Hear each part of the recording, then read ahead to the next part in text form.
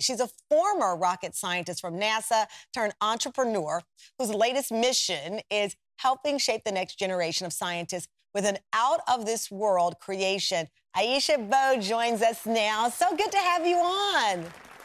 Thank you for having me. Absolutely. You know, I want to start with the story when you were a little girl. You called yourself an accidental engineer. You said, your words, you almost failed out of high school. How did you reset and discover your love of math and science? Well, I certainly wasn't the best high school student, Tamron. Me either. I ended up at Washtenaw Community College, where I discovered a love of math and science that would propel me to complete an undergraduate degree in aerospace engineering and then a master's in space systems engineering from the University of Michigan. And it was from there that I went on to work at NASA. How did you, I think when people are watching this right now, Aisha, they say, okay, this is a beautiful ending to the story. But how did she get there, especially given some of the advice that you received early on? How did you reset to accomplish this resume that you have right now? Well, Tamron, I sat back and I said, what if everything that anyone had ever said to me about myself was wrong? If I just tossed that out, and if I just dared to dream and make up a fantastical reality, what would it look like? And I said, I want to go to college. Right. And I created this list and I literally put it on the back of my bedroom door. I looked at it every single day. And the craziest thing happened.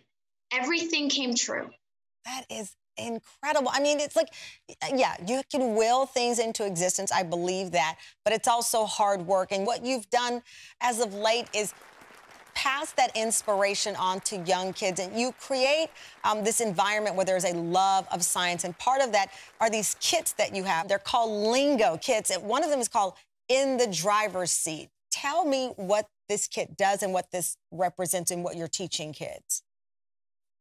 In the Driver's Seat emulates a backup sensor for a driverless car. So you know when you get in the car in the morning, Tamron, and you hit the reverse and you start to hear that beep, beep, beep, beep, beep, that's what's going on in front of you right now today.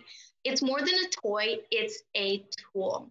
And it's all around making STEM fun and accessible. So you get the kit and you are there with your kid and you put this together. And so they're getting this hands-on experience at home. Now, this particular kit I have in front of me, I'm told it takes like 3 hours to put together normally, which means it would have taken me 24 hours. You did this for us and you put it together for the team here. So it's, when I get close to this, it sounds like every time I drive, because this is exactly what I hear.